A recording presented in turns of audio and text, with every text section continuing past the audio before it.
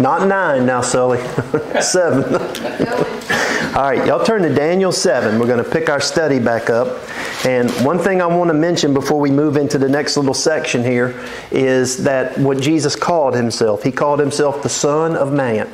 Now, of all the titles used of Christ, the one that's most often in the New Testament for Jesus is Christ. Second is Lord. Christ means anointed one. Lord is basically Adonai from the Old Testament, or sometimes it's Jehovah, but this term, Son of Man, okay, it occurs about 91 times, something like that, but anyway, almost every occurrence is Christ Himself. It's His favorite title for Himself. He calls Himself the Son of Man. Now, understanding this title is important because, yes, He's talking about His humanity, but that's just a little piece of it. It's not just referring to His humanity, because what He's proven is He said, the Son of Man is the Lord of the Sabbath day. In other words, I have authority even over the Sabbath day. What did He really just say? Back there in Genesis 2, when the Lord sanctified the Sabbath day, who was it?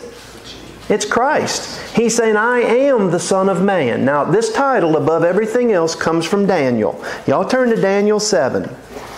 Daniel is having a vision. Now, Nebuchadnezzar had a vision, and he saw the governments that were going to come up until Christ, right? And he sees them in the form of a big, wonderful statue made out of precious metals. Because to a lost person, this world is great, isn't it? And Nebuchadnezzar was the head of gold. Well, sure, it was good. But Daniel sees the same period of time plus the rest of history, and Daniel sees each one of them as a wild beast. Now, how do you look at government? A wild beast, yeah, for sure. A wild beast wanting to eat and devour, and that's what governments do. But when Daniel is talking about these governments, in verse 9 he says this, And I beheld till the thrones were cast down, and the Ancient of Days did sit, whose garment was white as snow, the hair of his head like the pure wool, his throne was like the fiery flame, and his wheels as burning fire. And we find this in Revelation, same thing John sees. He said, a fiery stream issued and came forth from before him. Thousands ministered unto him, and 10,000s times 10,000 stood before him. The judgment were set, and the books were opened. Folks, we know who this is, don't we? He says, Now I beheld then, because of the voice of the great words which the horn spake, I beheld even till the beast was slain, and his body was destroyed, and given to the burning flame. And he's talking about all these things that are going to come, and Daniel is seeing, Nebuchadnezzar saw up until the coming of Christ. Daniel is seeing up until the coming of Christ, as well as His kingdom rule, all the way to the second coming. But notice what he says in verse 13. I saw in the night visions, and behold, one like the Son of Man came with the clouds of heaven, and came to the Ancient of Days, and they brought Him near to Him, and there was given Him dominion and glory and a kingdom, that all people, nations, languages should serve Him. His dominion is an everlasting dominion which shall not pass away, and His kingdom that which shall not be destroyed. Now, when did Christ come before the Ancient of Days and receive a kingdom? When was He given all power and all authority? When He ascended up. Folks, when He ascended up, He went up to His coronation. And in His coronation, He received power. That's why He said, all power has been given me. It's why Paul right here said He was King of Kings and Lord of Lords. And so He rules up here, doesn't He? And yet, what's the title that He used for that? Son of Man. Now, what He's really suggesting here is this. Who's the first son we find in the Bible? Adam. And Adam was the head of a race, was he not? Yes. What is Christ? The head of a new race. In His resurrection, He is the head of a new race of people, a new body of people. He's the Son of Man. And the Jews, when they heard the phrase Son of Man, they knew it's the Messiah. And so when Christ says, I, the Son of Man, have authority even over the Sabbath day, what is He claiming to be? God. God. And folks, this is not new. What had He just claimed to be in Luke a couple weeks ago? He said, I've got power to forgive sin. And they said, only God can forgive sin. And it's like He said, yeah, you got it. Yeah. You see, He's proving His messiahship, isn't He?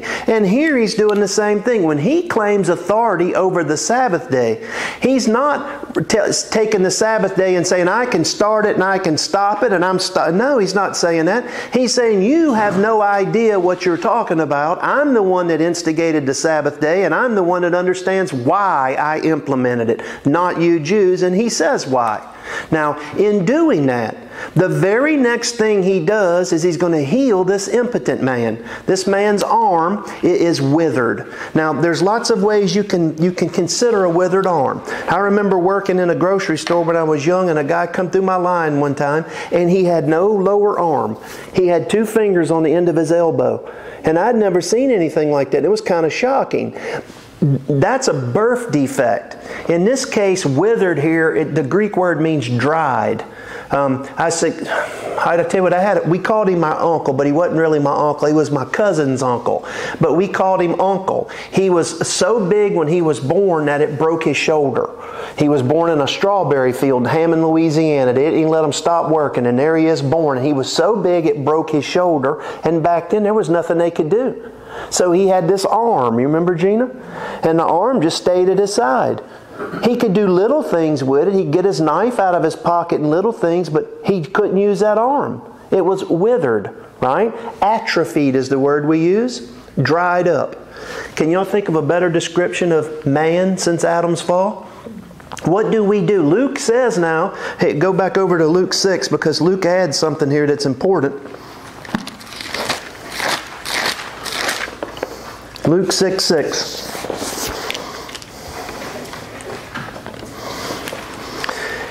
He says, it came to pass also on another Sabbath that he entered into the synagogue and taught, and there was a man whose right hand was withered. Now, what is the right hand the picture of in Scripture? The principle. Yeah, it's the primary hand, it's power. It's the hand that symbolizes work, what we do. Remember, the man's got a seal in his right hand, and the Jews were marked in the right hand. So this man's right hand is withered. What can he not do? Not much. Not much. He can't work. Look, it's not Scripture, but the Jewish, they have the Gospel of Hebrews, it's called, and I know it's not even apocryphal, it's something totally, but anyway, they claim he was a stonemason and had suffered an injury and now he couldn't work. Who knows whether that's true or not, but the one thing the man symbolizes is a man that cannot work. What happened to us when the fall of Adam? What work can we do for God? Nothing. And yet we're told that in Christ Jesus we are created new creatures, right? Created for what? Unto good works, which God hath before ordained. So when's the first work a person ever does that's pleasing to God? Once you're saved. Matter of fact, the very first work that any of us ever do as far as a proof of it, it's believe. Now, I'm not saying believing is a work that we're saved by our works. I'm telling you that it's the first thing we ever do that pleases God, is believe on Him. Belief comes from the gift of faith. And so at that point, we begin being able to do something, don't we? So when Christ heals this man, we've got that sort of a picture. But now watch verse 7. The scribes and the Pharisees watched Him. You know, they had their Sabbath day that they couldn't do anything on, but they're okay setting a watch and sending spies following Christ, aren't they? It says, whether He would heal on the Sabbath day, that they might find an accusation against Him. Isn't it amazing to think about the blindness of man? Y'all know when we've got our heart set against something, you know, there's an old saying that a man that is convinced against his will remains unconvinced still. Y'all ever heard that? In other words, you can prove something to somebody, but if it's their will to go on doing what they want to do, what are they going to do? They're going to go on doing it. Would a miracle convince them? Does He heal this man's arm right in front of them? Yeah. And yet what happens? They don't pay any attention to it. No attention at all. Even Nicodemus said, we know you came from God, right? Y'all see, when the heart is set to do something, folks, we're gonna do it. I mean, it's just amazing. I had an English bulldog, and he was a smart dog, but I'll tell y'all something, when he made up his mind he was gonna do something, he was gonna do it.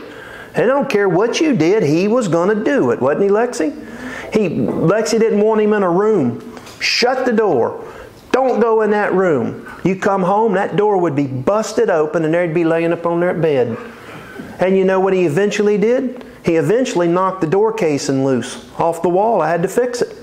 He would go beat it with his head and shoulder till it opened up. He had 50 other places to sleep. No, he wanted to sleep there. And that's kind of how we are. When we have our heart set on something, you're not going to turn from it. Folks, when we have our heart set on the world, look, I understand this as good as I understand anything, and that's not really much, but I know something. I was so determined that I was going to be successful and make money, and I was going to do it. I would get up at 3:30 in the morning.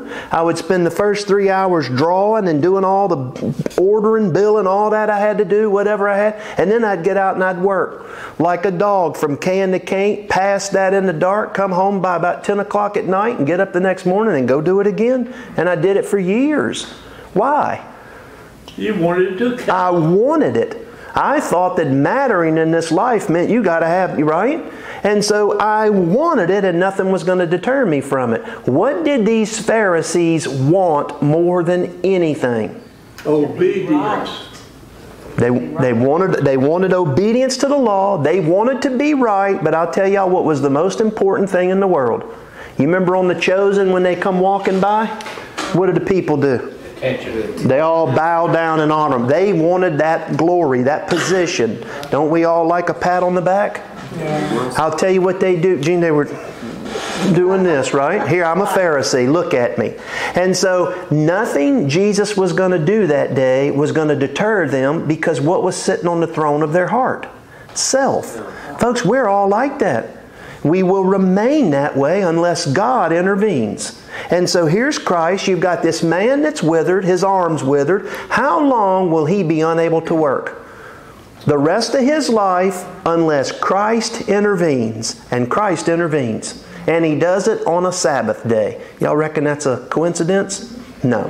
So here he comes in. He comes in, the man's got the withered arm. Now the Pharisees, by the way, one of the things they taught in their rules is it was illegal to seek medical help on a Sabbath day unless life was at stake. That's the only way.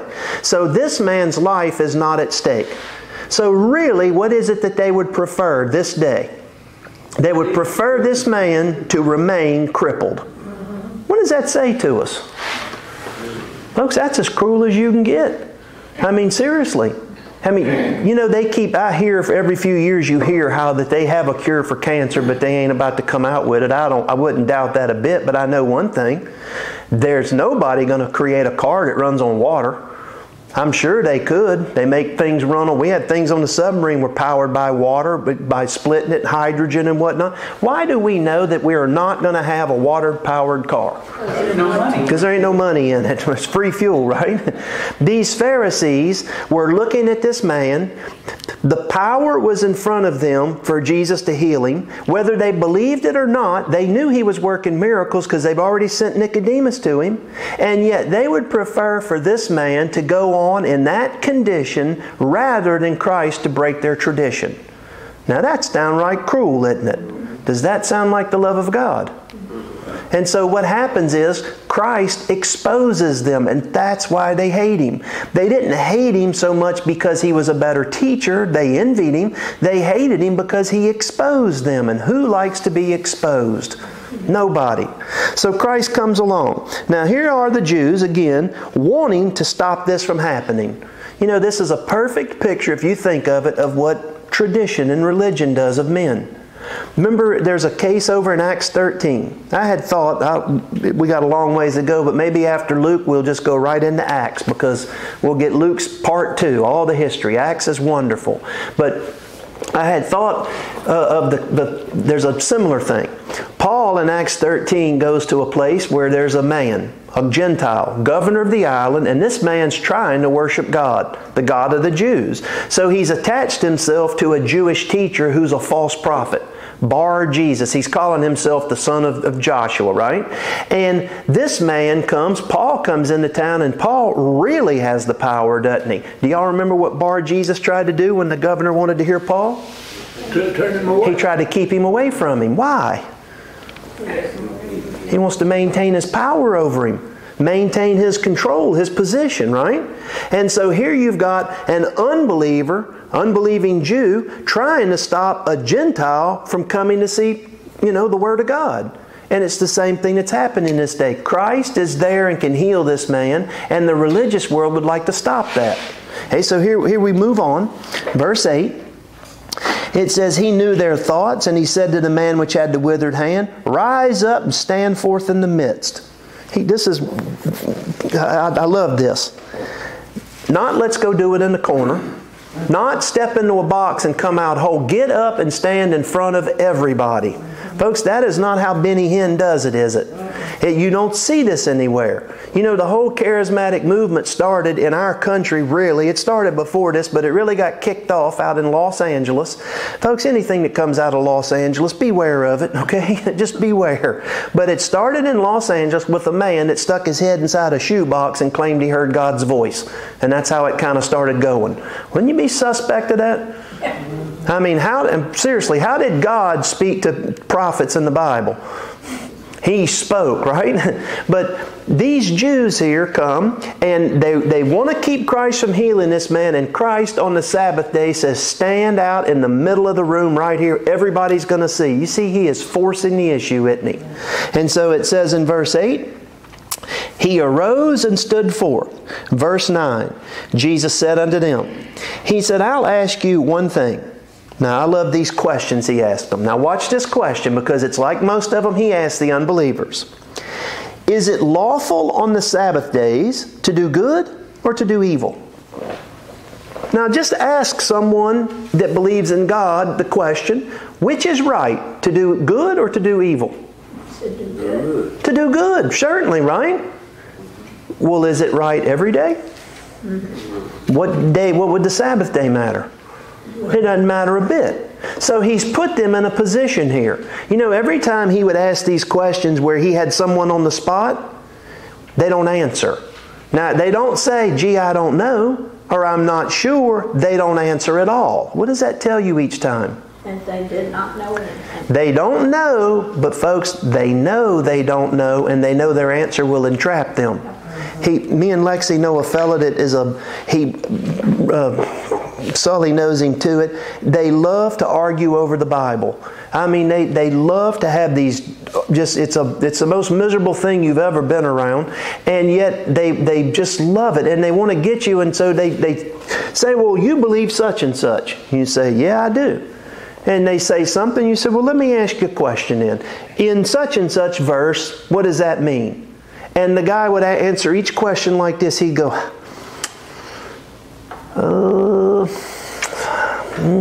like that.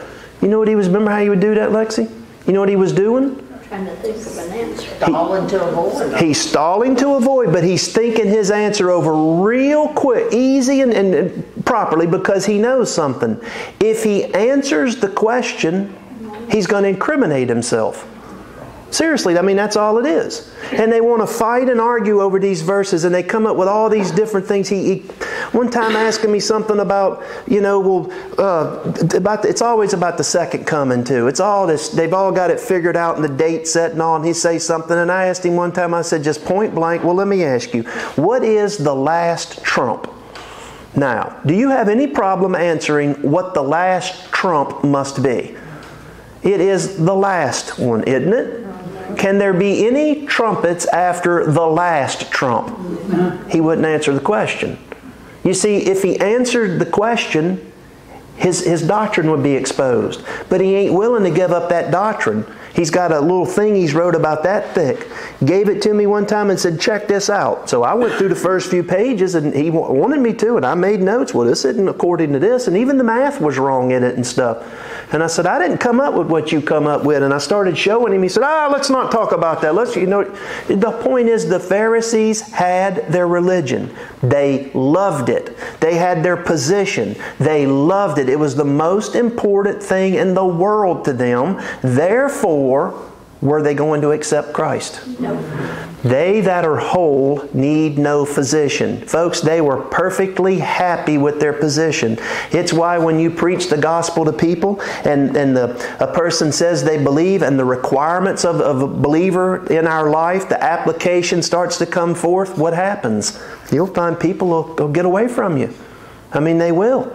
People will just I've seen it so many times. Change the subject. Yeah, they'll change the subject, sure, but I'll tell you what happens lots of times in assemblies. People will just remove themselves, and they'll start seeking reasons to remove themselves. Is that true, Lexi?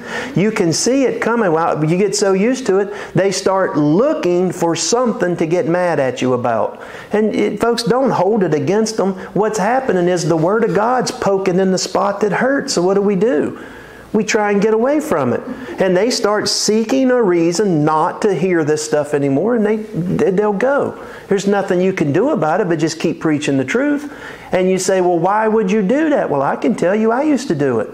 I used to stay away from it. They are forced to flock together. Yes, they are. If they want any kind of fellowship. That's right. Yeah. I found myself flocking with them. Yeah. Although we was all wrong. Yeah. Yep. The only difference is, Sully, we're all wrong about stuff. Right. But there's those that know they're wrong and say it, and those that won't say it. You know, it's a whole lot easier not to ever take a fall if you don't set yourself up high. I mean, you know, if you say, look, I'm wrong, yeah, sure, I might be wrong, absolutely. Well, show me where I'm wrong, and if it show me where I'm wrong, and if it's right, I'll make the correction. I don't want to be right for you, I want to be right with God. But what these Pharisees do, they're not going to receive Christ even though He performed a miracle in front of them. You remember what He said about them?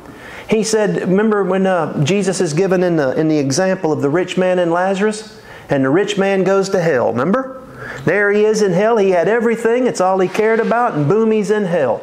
I suspect it's the same rich man from a couple chapters before that said, boy, look at this. I've had this. I'm going to build new barns and, you know, retirement. And then he dies that night, doesn't he? There he is in hell. He lifts up his eyes and sees Lazarus. He sees the spiritual realm, and there's poor old Lazarus that had nothing, and yet he's with Abraham, with Christ, in Abraham's bosom. Everything's great. And he says, send somebody to my brothers that they don't come to this place. And do y'all remember what the answer was?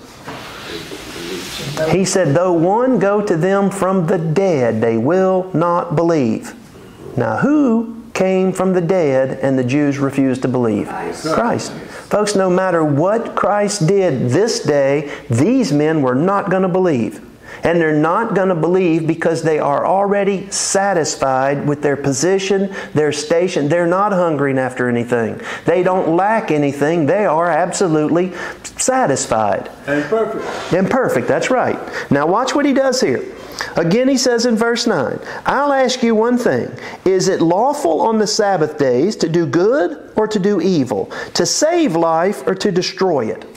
Okay, now what's the answer to that question? It's always right to do good and right to save life, right?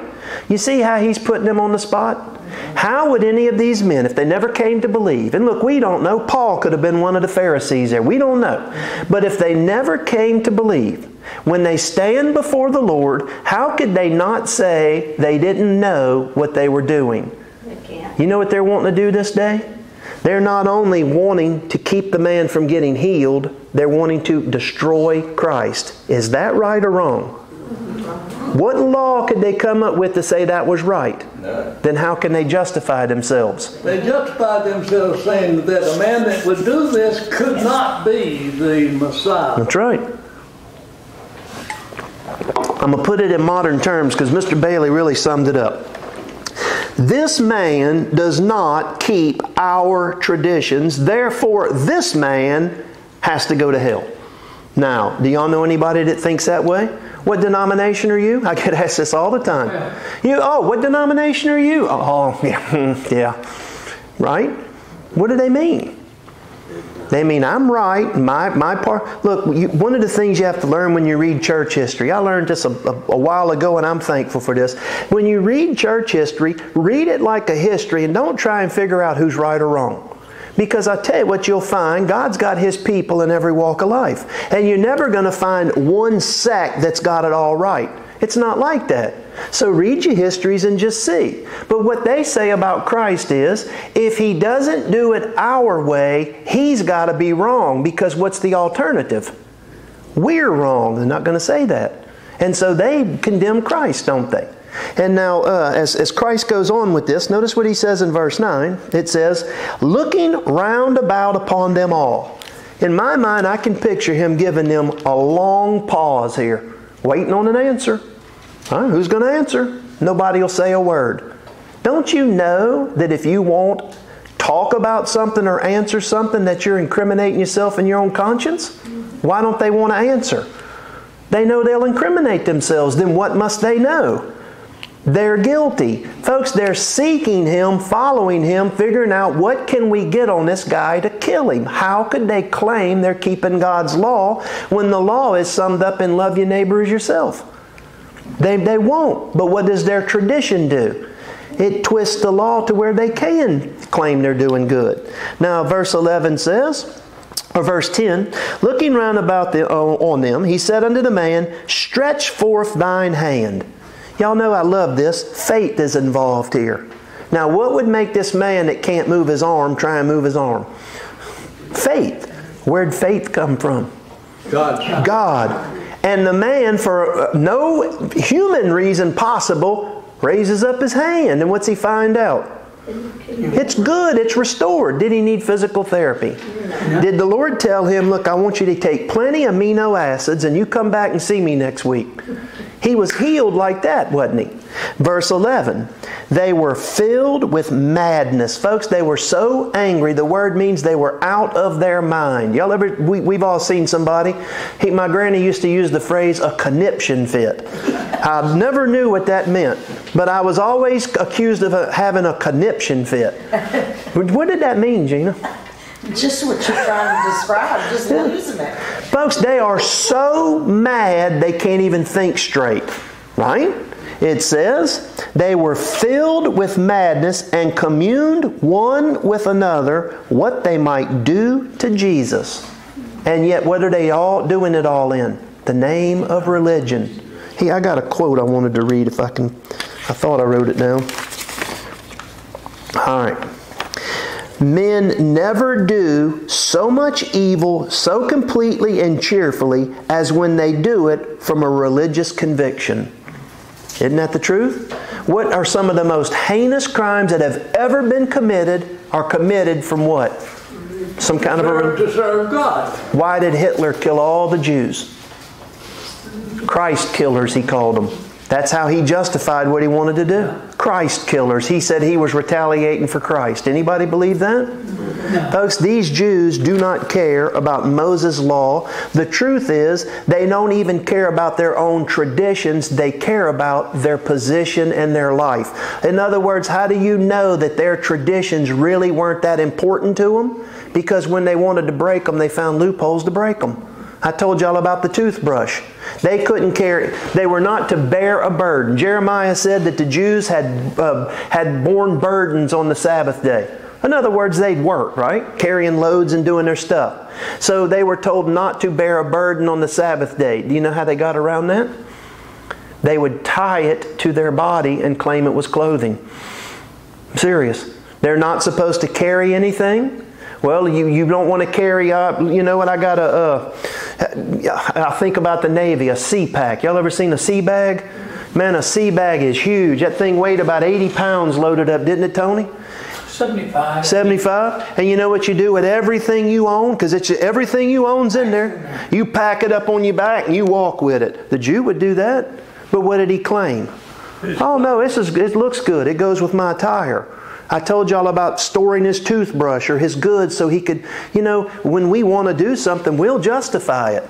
Well, what does that tell us?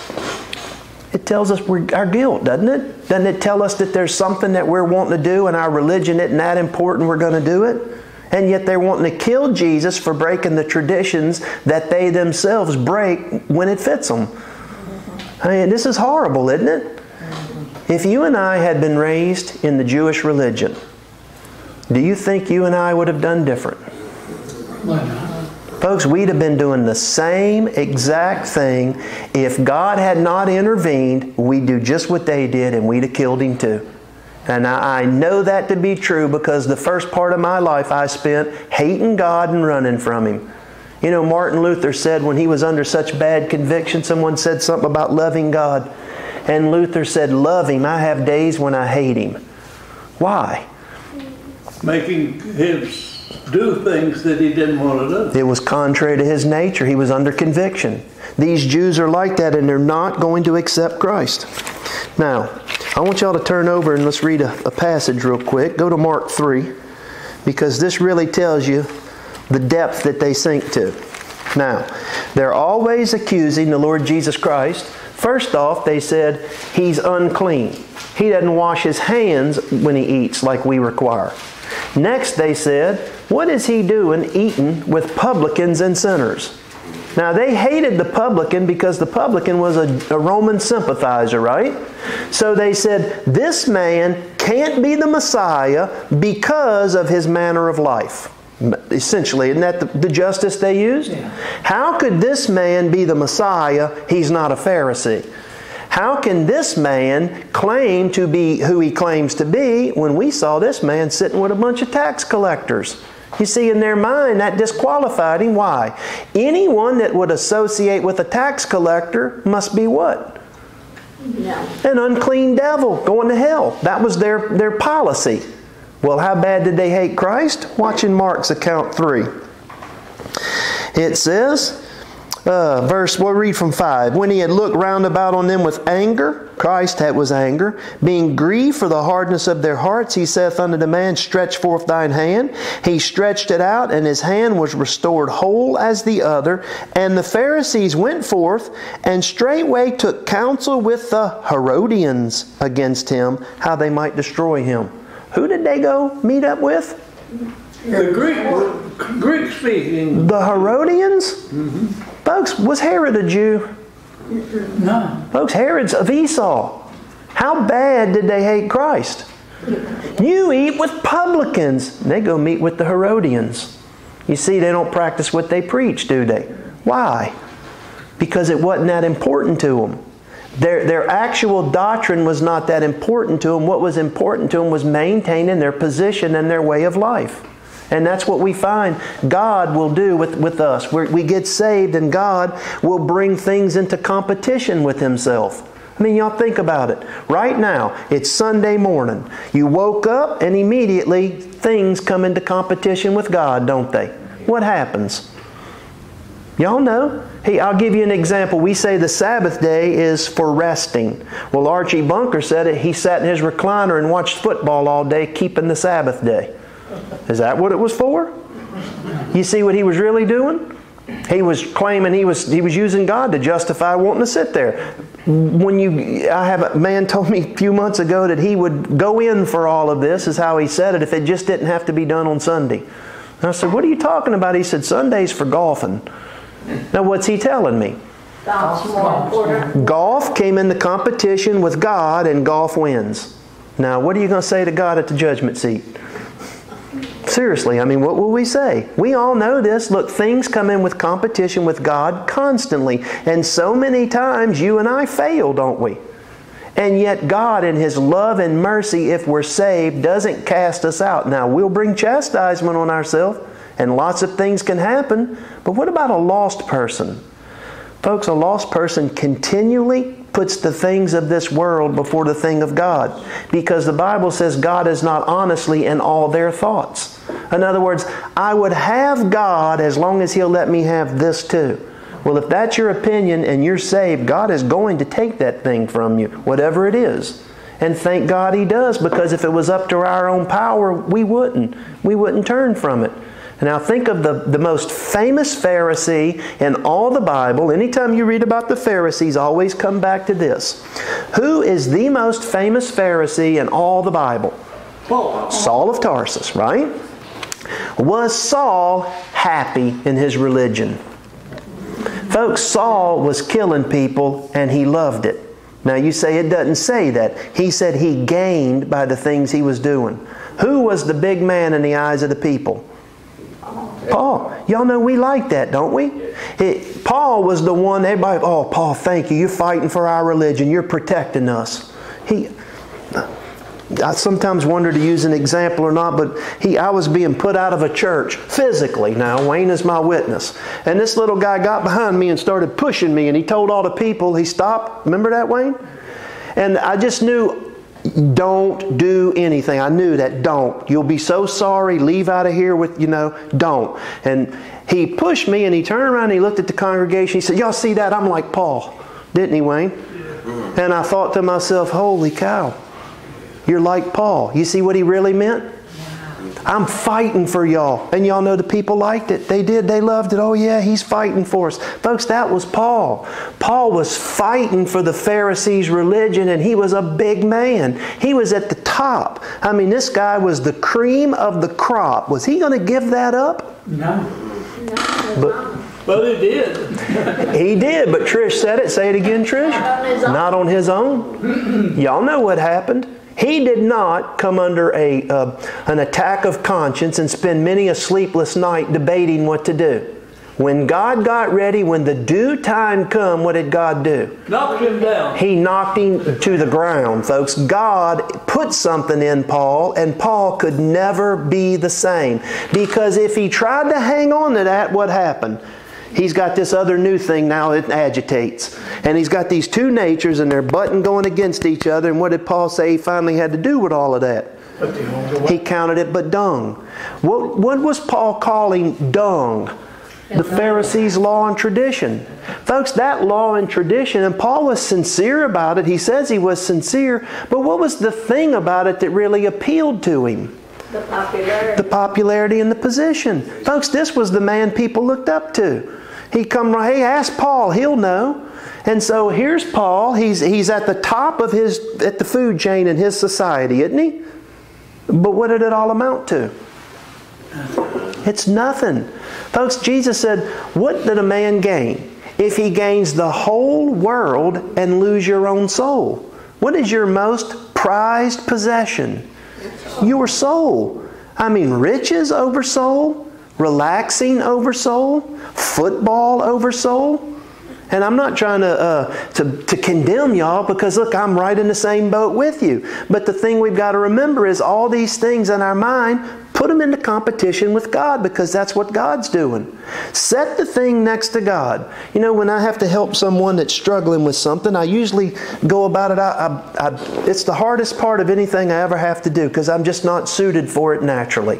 And I heard Martin Lloyd Jones teaching classes on preaching, and he gave good advice, but he said the thing to do is sit down with someone and whatever the thing is that's bothering them, get it out in the open in front of you. Put it down in writing, whatever it is, right? And you sit it there and you say, okay, now, what is this really? For instance, that man told me golf, right? Okay, golf. There it is. It's sitting there. Now, what is so great about this golf? Well, it's fun, okay? You finished golfing. Let's say you golfed and you shot a 59. Right? That would be the course record anywhere. I think that'd be the lowest score ever. You just shot the lowest score in the history of golf, right? Well, with that, and what do you do with it? You brag on it. You can brag on it. You can get some glory from it. But what's it going to do you in eternity? How long will you be able to enjoy it? Not long. Pick anything it is. Folks, money is the best example. We started the parables. Derek and them wanted to go over the parables he's been asking. So we started going over the parables at their house. And I said, I'm going to go ahead and tell y'all, you ain't going to like it. A third of the parables are about money in one way or another. And essentially what you find out, I mean, y'all think about money. I remember my granny had Confederate money. Did she ever show you that? She had a shoebox with Confederate money. She had a room called the junk room. And I wasn't allowed in the junk room. But every so often she'd go in there and I'd follow her and look around. And she had some Confederate money her dad had given her in a shoebox. And I thought she was rich. I looked and I said, well, Granny, why don't you this or that? And she started laughing. She said, that ain't no good. And I said, but it's money. Well, it was at one point, but what happened to it? The value went away. Overnight, it wasn't backed by anything. It's gone. Y'all realize $1? Look, our dollar, that's going to happen too soon anyway, but even if it don't, when you take your last breath, what good's your dollar? Not a bit. You know it's going to go, you say, well, I'm doing it for my kids. Okay, then how long is that going to last?